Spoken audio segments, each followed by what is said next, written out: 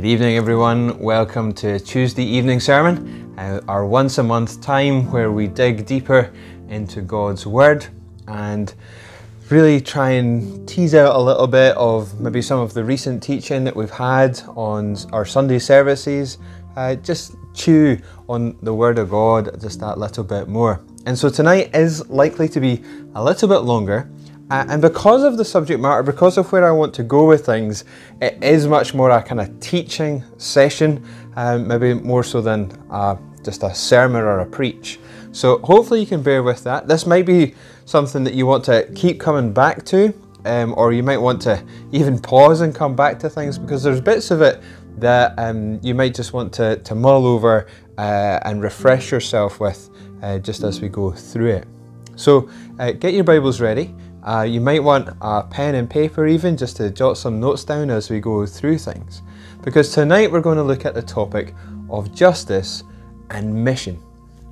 And we're kind of trying to tease out, is justice part of the church's mission? Because it could be argued that the focus in the New Testament is very much on evangelism, and that evangelism is what mission is for the church today. And so I want to try and tease into that a little bit in our time together. So before we do that, let's take a moment to pray. Let us pray. May the words of my mouth and the meditation of all our hearts be acceptable in your sight, O Lord, our strength and our Redeemer. Amen. So, is justice part of the mission of the church? Now we have to understand clearly that the church only has a mission because God has a mission. So, and we're not going into that so much today explicitly.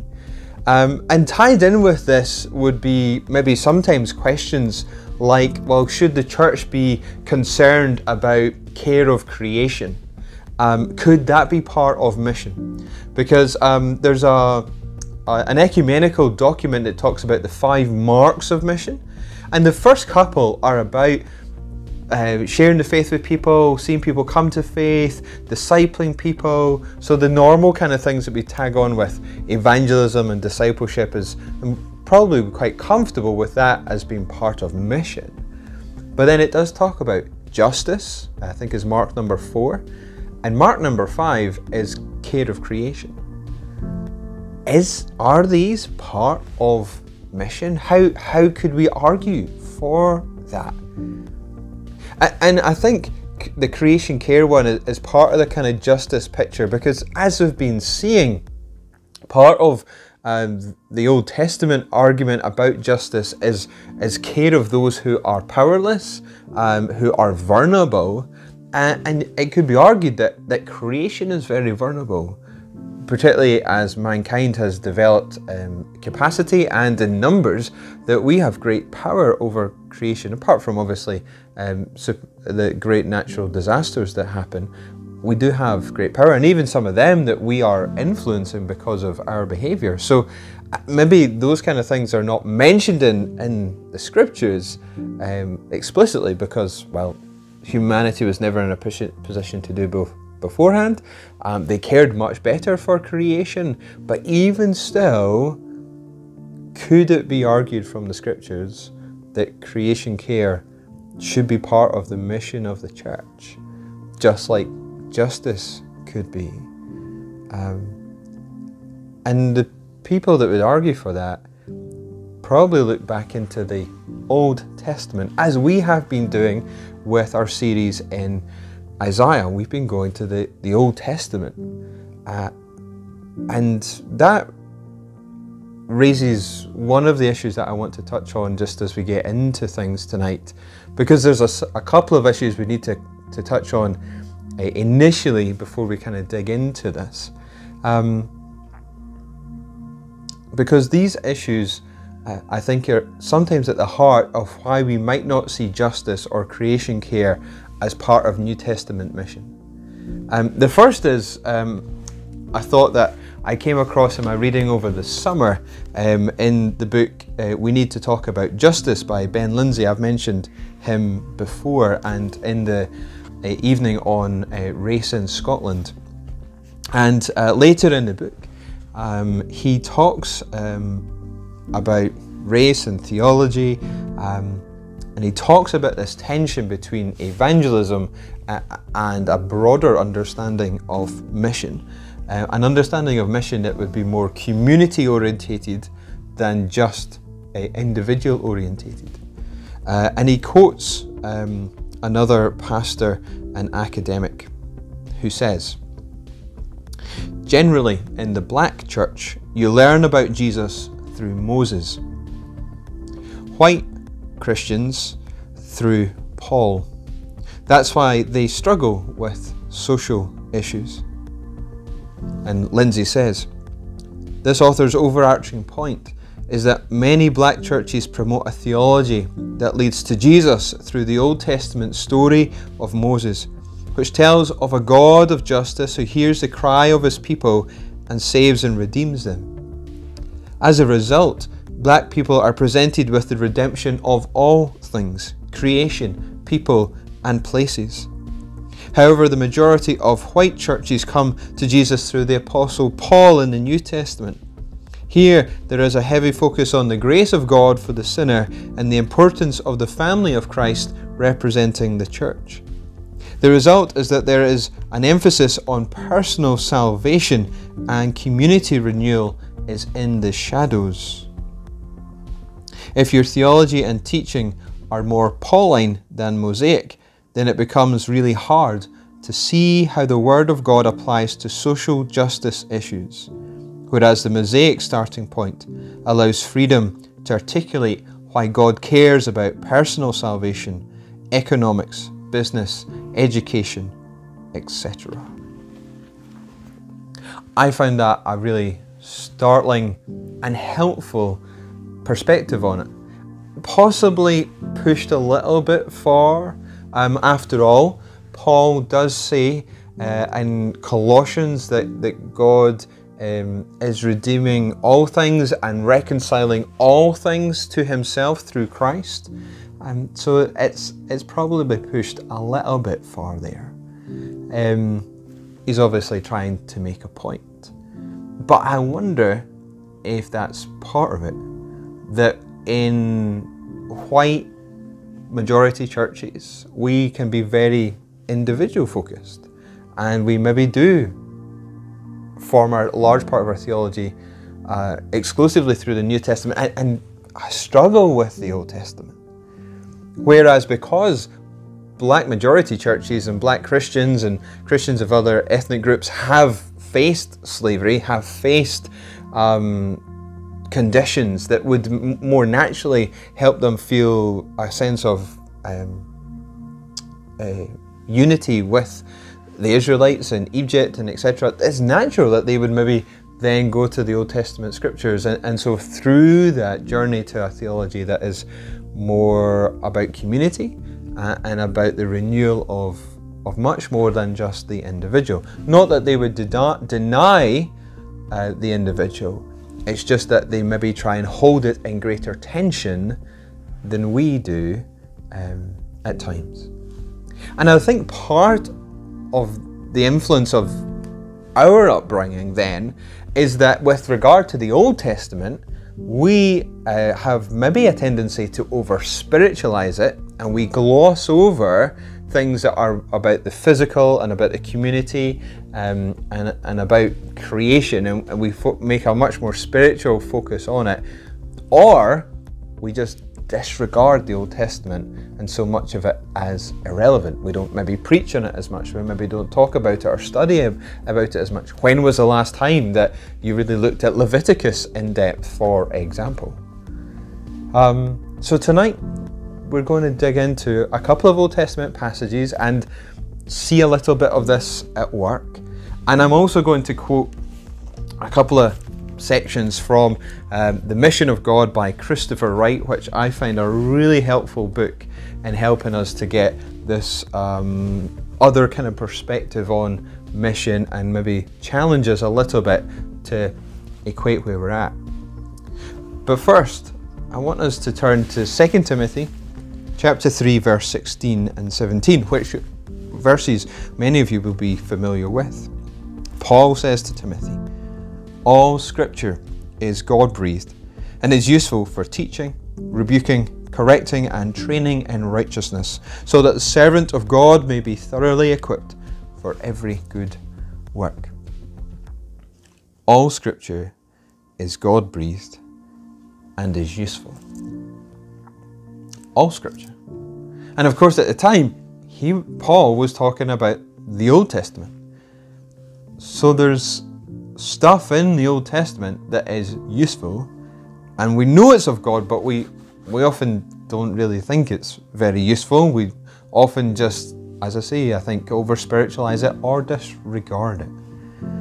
Now, clearly, how we relate to the Old Testament is different from Jews, particularly because, as we see in the book of Hebrews, we have Jesus who is presented as the perfect sacrifice and the perfect high priest. So we no longer need the sacrificial system. We no longer need a high priest to offer sacrifices on our behalf.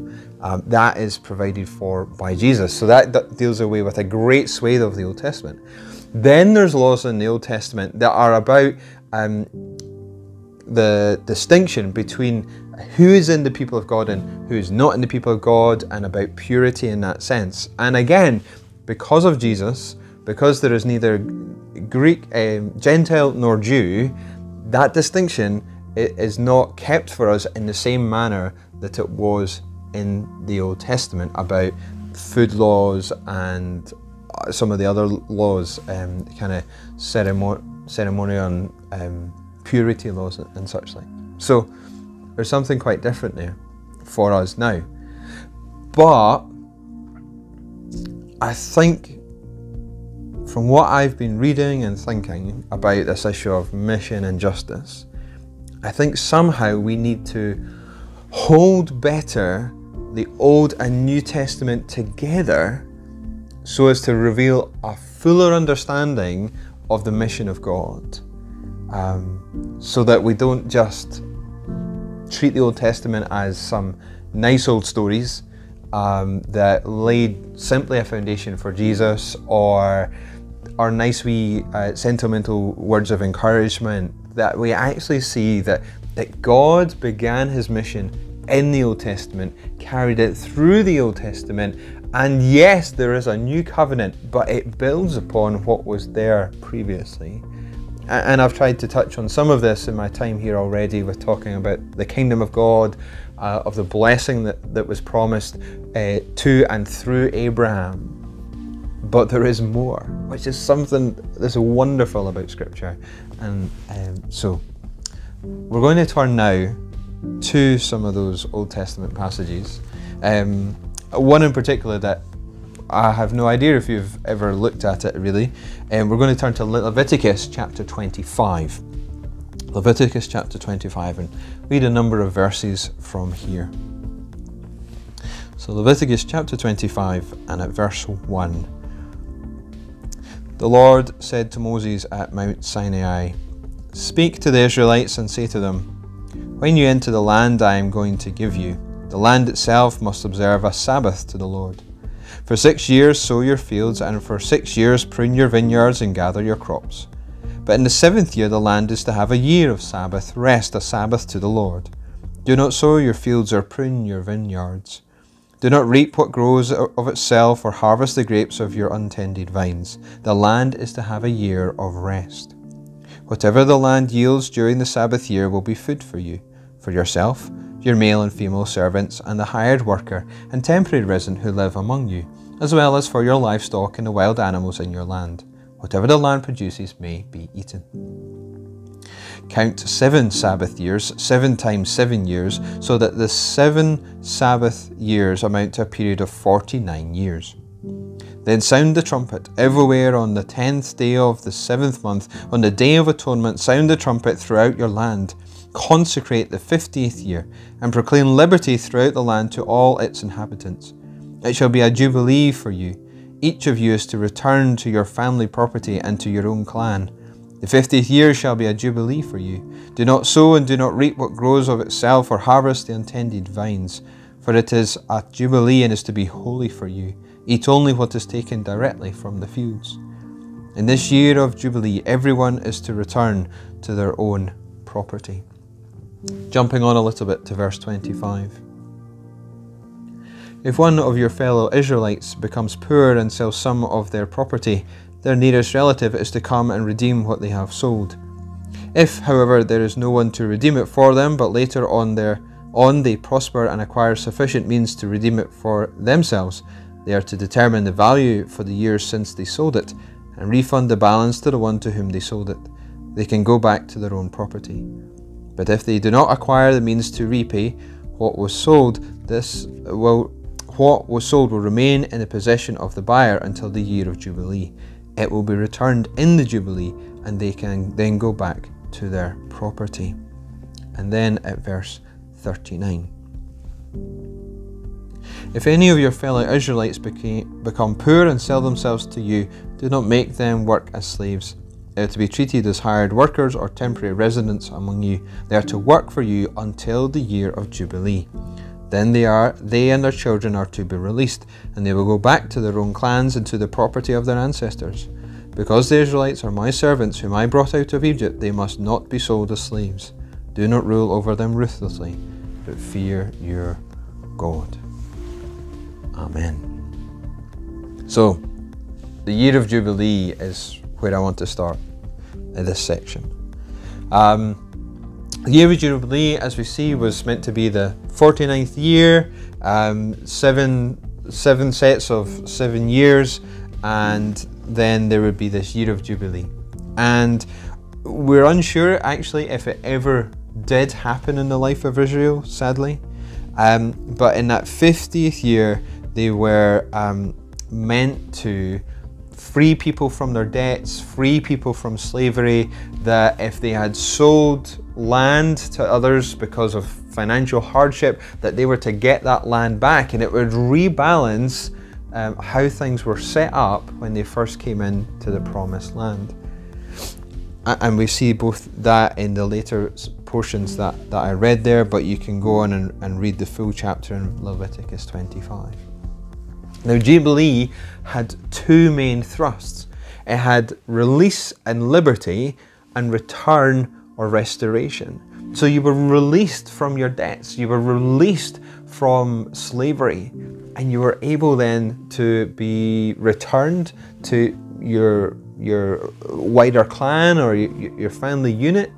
You were free from slavery. And also, if you had sold land, that would be released, that would be returned to you, and your property, your financial position, your honor would be restored. So release, return, liberty, and restoration.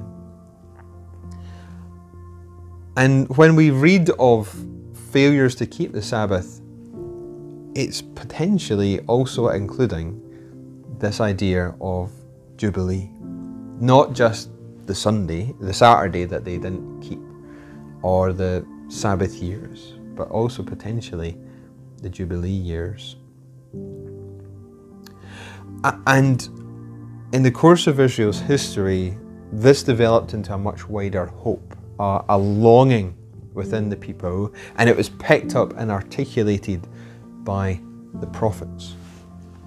So let's jump on to Isaiah chapter 61. Okay, Isaiah 61 at verse 1. Isaiah 61 at verse 1. The Spirit of the Sovereign Lord is on me, because the Lord has anointed me to proclaim good news to the poor.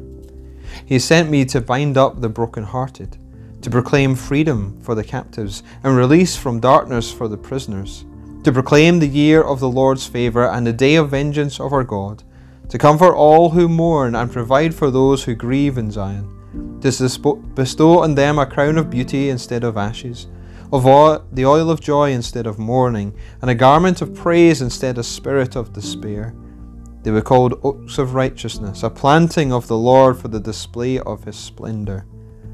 They will rebuild the ancient ruins and restore the places long devastated. They will renew the ruined cities that have been devastated for generations. Strangers will shepherd your flocks, foreigners will work your fields and vineyards, and you will be called priests of the Lord. You will be ministers of our God. You will feed on the wealth of nations, and in their riches you will boast. Instead of your shame, you will receive a double portion. And instead of grace, you will rejoice in your inheritance. And so you will inherit a double portion in the land, and everlasting joy will be yours. For I, the Lord, love justice. I hate robbery and wrongdoing. In my faithfulness I will reward my people and make an everlasting covenant with them. Their descendants will be known among the nations, and their offspring among the peoples. All who see them will acknowledge that they are a people the Lord has blessed. Amen. So, as I say, I think we often approach the Old Testament solely in a very spiritual sense. But reading Isaiah 61 after reading Leviticus 25, I think makes a difference. Because when you start to read those verses, I don't think you just think in spiritual terms. I think there are spiritual nuances there, but I think it's more as well. To proclaim freedom for the captives, those who have sold themselves because of debts, and now because Jubilee should have happened, because Sabbath should have been recognised and honoured and followed, there should have been freedom for the captives. To proclaim the year of the Lord's favour, the Jubilee year. To comfort those who mourn, to provide for those who grieve, to bestow on them a crown of beauty instead of ashes, oil of joy instead of mourning because they're in slavery and because they don't have the land that they once had and they've had to sell it. To rebuild what has been lost. That instead of disgrace, verse 7, you will rejoice in your inheritance. Their inheritance was the land. It was what God had given each family, medium-sized clan unit to have so that they had provision for them, and they've had to sell that, and so they're in slavery, and so they're in disgrace and they're lacking honour. And because of Jubilee, that was meant to be restored to them. Because the Lord loves justice. He loves justice. I think it's laden with Jubilee language. That freedom of the captives, good news for the poor, the year of the Lord's favour, inheritance instead of disgrace.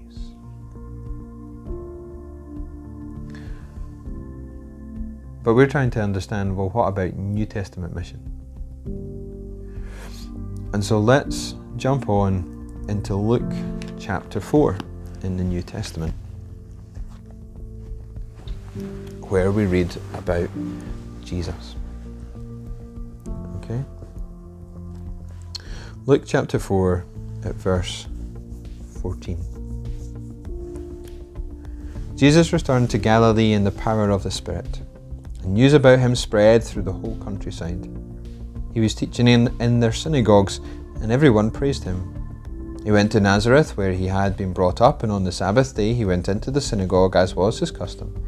He stood up to read, and the scroll of the prophet Isaiah was handed to him.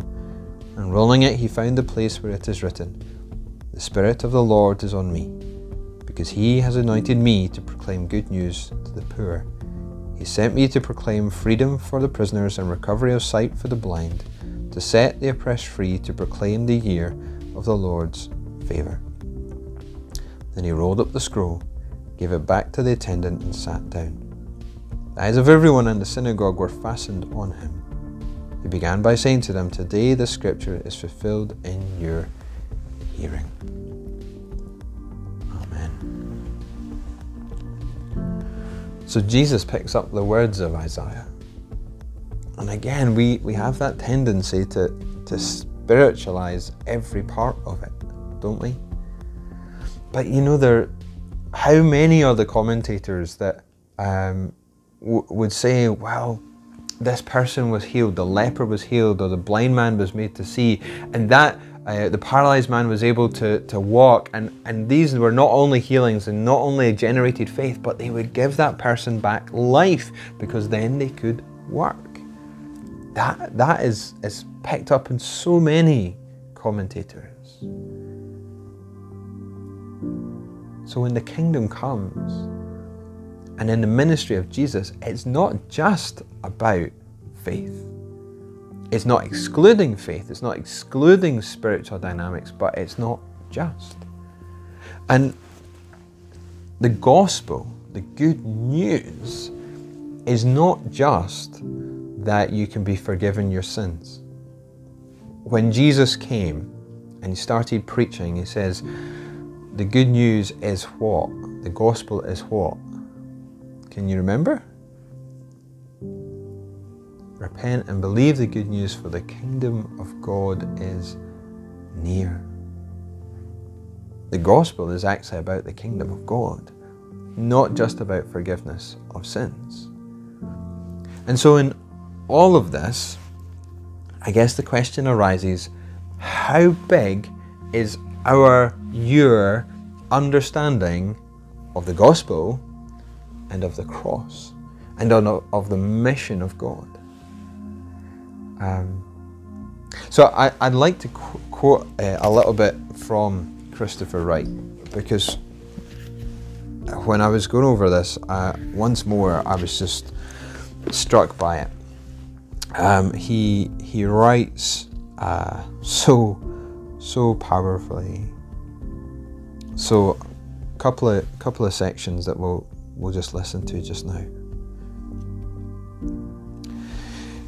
It is a distorted and surely false reading of Scripture to argue that whatever the New Testament tells us about the mission of the followers of Christ cancels out what we already know about the mission of God's people from the Old Testament. Of course, the New Testament focuses on the new thing that we now have to proclaim to the nations. Only from the New Testament can we proclaim the good news that God has sent His Son into the world. God has kept His promise to Israel. Jesus has died and is risen and is even now reigning as Lord and King. In the name of Jesus Christ, we can know forgiveness of sins through repentance and faith in His blood shed on the cross. Christ will return in glory. The kingdom of God will be fully established in the new creation. All of these great affirmations and much more are the content of the good news that could only be made known in the New Testament through the historical events of the Gospels and the witness of the apostles. And of course, it is our mandate, duty and joy to proclaim these things to the world in the evangelistic task entrusted to us. But where do we find any justification for imagining that by rightly understanding what the New Testament commands us to do, we are absolved from doing what the Old Testament commands?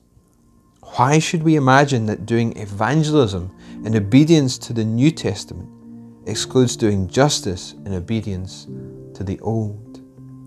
Why have we allowed what we call the Great Commission to obscure the twin challenge endorsed by Jesus Himself of the Great Commandment? I just find that so powerful and hard-hitting. It really just hits me, and it just makes me want to approach the Old Testament anew in different ways and see that it has relevance and that God has been doing and building things for millennia, and that it culminated in Christ, in Jesus coming and in what He's doing and in what we have to share. Yes, there's that evangelistic task, there is calling people into that, but then when we are discipling people, what we are discipling them to is maybe much greater than we've ever imagined. Christopher Wright goes on to say, God's mission was that sin should be punished and sinners forgiven, Evil should be defeated and humanity liberated. Death should be destroyed and life and immortality brought to light. Enemies should be reconciled to one another and to God, and creation itself should be restored and reconciled to its Creator. A huge vision of what God is doing as revealed through the Scriptures. He goes on to say, a full biblical understanding of the work of Christ on the cross goes far beyond, though of course it includes, the matter of personal guilt and individual forgiveness.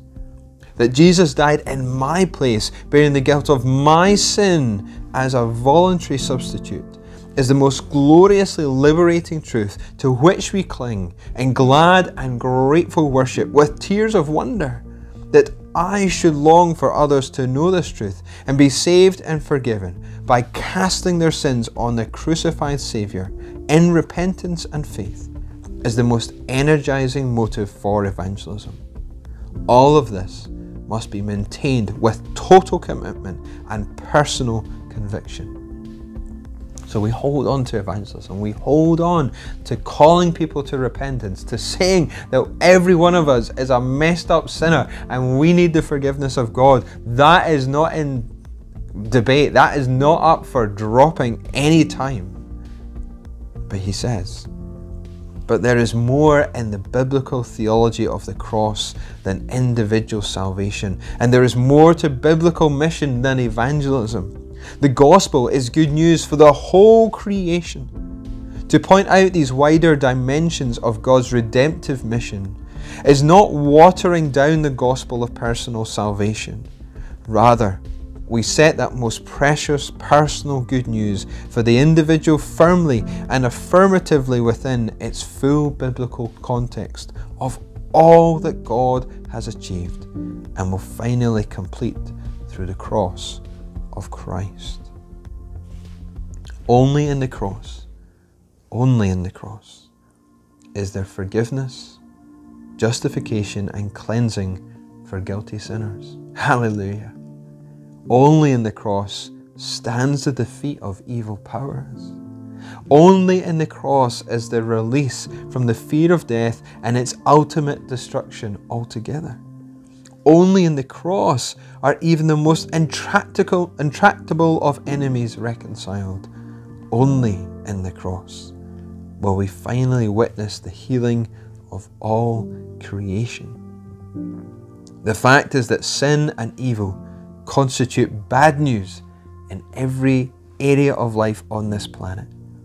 The redemptive work of God through the cross of Christ is good news for every area of life on earth that has been touched by sin, which means every area of life. Bluntly, we need a holistic gospel because the world is in a holistic mess. And by God's incredible grace, we have a gospel big enough to redeem all that sin and evil has touched. And every dimension of that good news is good news utterly and only because of the blood of Christ on the cross. There is no other power, no other resource, no other name through which we can offer the whole gospel to the whole person and the whole world than Jesus Christ crucified and risen. I'll probably put up scans of just a few of those pages so that you can go back and look at them more easily.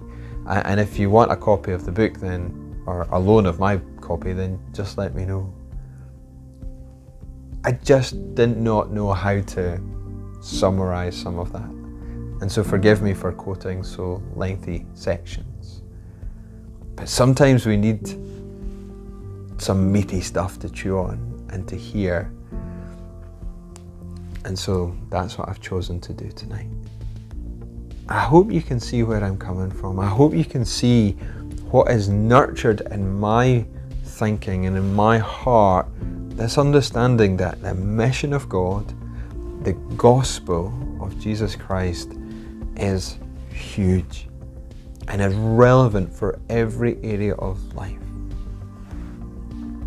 and thus why justice is part of the mission of God, and so the mission of the church, and why I've felt called to preach about this these past number of weeks.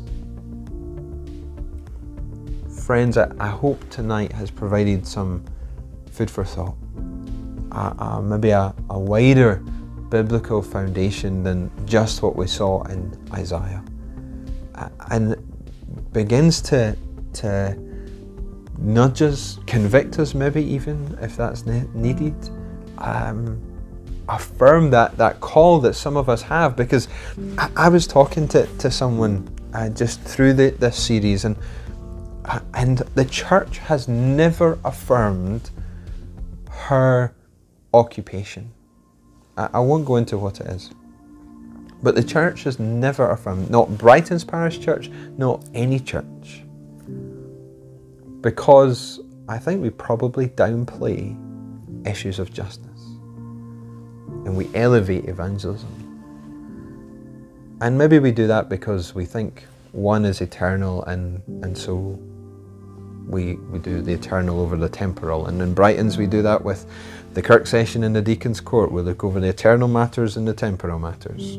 But that's another story and another conversation. But this individual had never been affirmed by the church. Never once in decades of work. But by talking about justice, by seeing that justice is crucial and important because it is at the heart of God, and it's at the heart of God because it's part of the mission of God, or vice versa, that it's part of the mission of God because it's at the heart of God,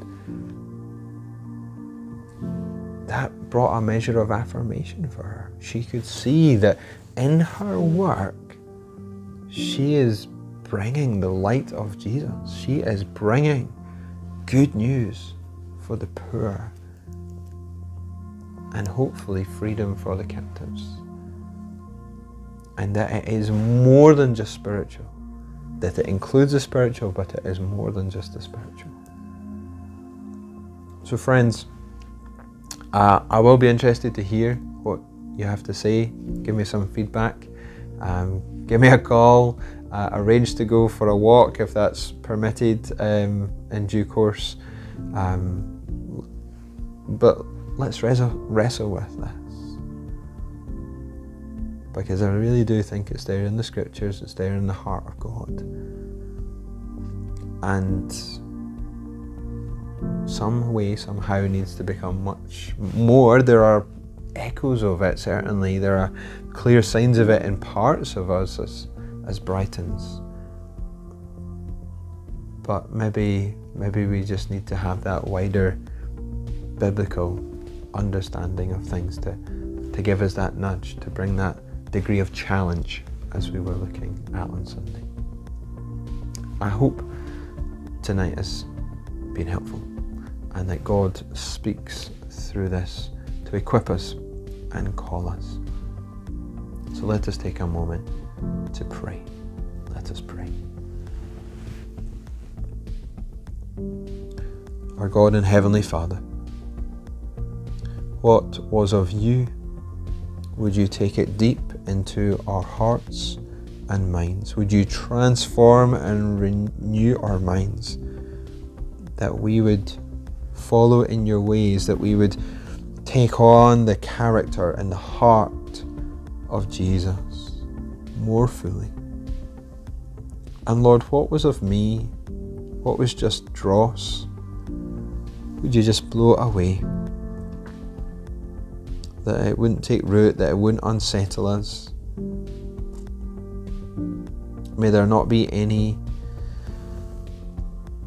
attack of the enemy that would bring a guilt that is heavy and ill-fitting, but would we, if we are challenged, simply have the discipline, receive it as a discipline of our Father, and know forgiveness and know your enabling to lead us into life, that all might have life. Lord, lead us in your ways. Help us to see the injustices around us. Help us not to be complacent as we've heard. Not to be thinking, well, I'm just one little person. What do my choices matter? Because they do, Lord. Each of our choices matter. And when we collectively pull together, then incredible things happen. And even on an individual level, incredible things happen. So Lord, lead us in this. Lead us to know how to engage with our community, our wider area, even the wider issues of the world, as we seek justice and defend the oppressed. For we ask it in Jesus' name. Amen.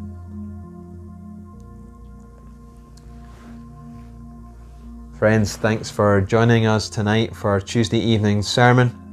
And in the description there'll be some links so you can get a scan of the pages I read from tonight.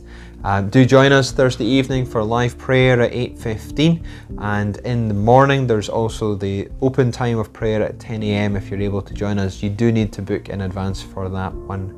And we'll be back on Sunday. This Sunday it's Remembrance Sunday. We'll be starting at the earlier time of 10:45 with music and notices from 10:30, so that at 11 o'clock we can show and have our mark of remembrance at 11 o'clock. So join us then if you're able.